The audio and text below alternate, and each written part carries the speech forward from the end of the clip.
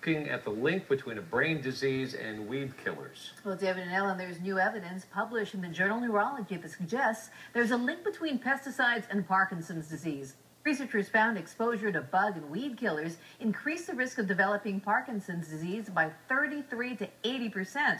They examined the results of over 100 other studies that looked at pesticide use. While the findings show a definite link between pesticides and Parkinson's, the authors say they'd like to see more specific research to prove whether the chemicals actually caused the disease. It's a pretty shocking statement, but one dental expert says drinking too much diet soda can damage your teeth as badly as methamphetamines do. That's based on a new study done by Temple University School of Dentistry.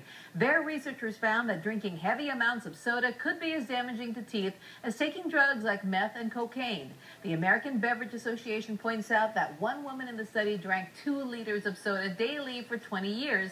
Dentists say if you drink soda, realize it's highly acidic. They recommend rinsing with water after drinking it to cut down on exposure.